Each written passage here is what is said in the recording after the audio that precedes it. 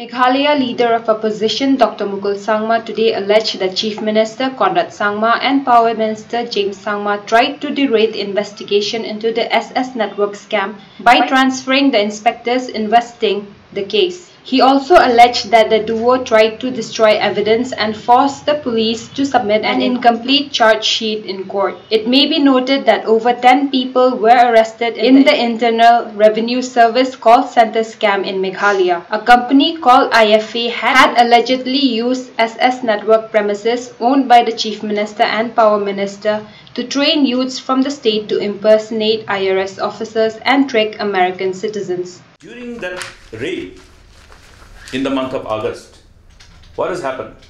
There has been preliminary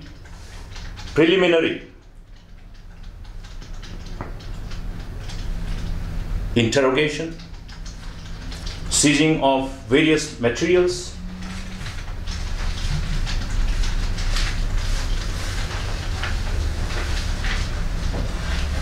which includes various gadgets, including various related communication correspondence,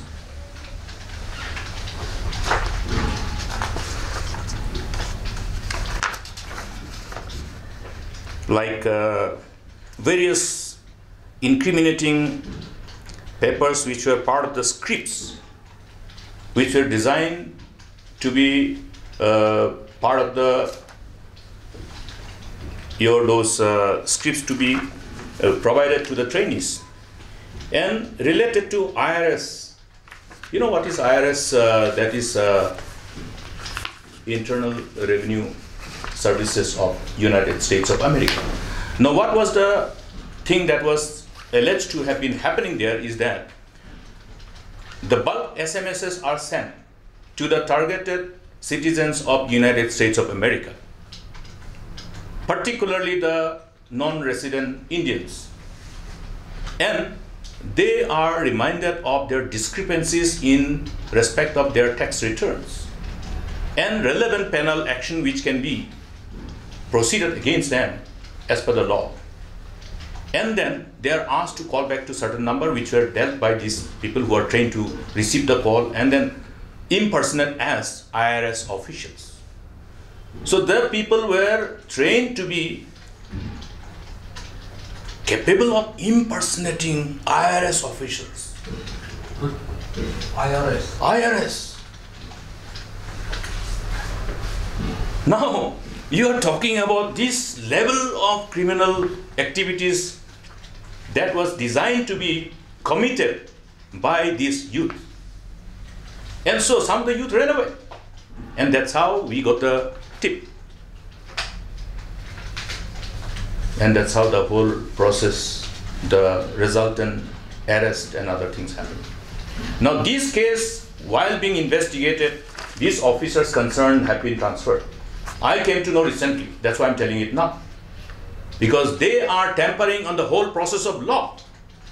Because police officers are part and parcel of the administration of justice. They cannot be taken in isolation as officers who are responsible only for the purpose of maintaining daily law and order related issues. Whether it's an issue of completing the investigation and charge sitting in relation to crime against women, crime against children, and this kind of high profile cases. Now, this particular case relates to a case that has happened in the premises of SS Netcom, of whose honor you all know. It includes Mr. Conrad Sangma, it includes Mr. James Sangma and their family members. And they have tempered upon the whole process of investigation, and they have tried to force the police to submit incomplete charge sheet in the court without even completing investigation, without even going through the proper investigation to verify what are those available data and informations in the seized laptops and seized gadgets and all the transcripts. Who are the mastermind? Therefore, it's a dangerous case.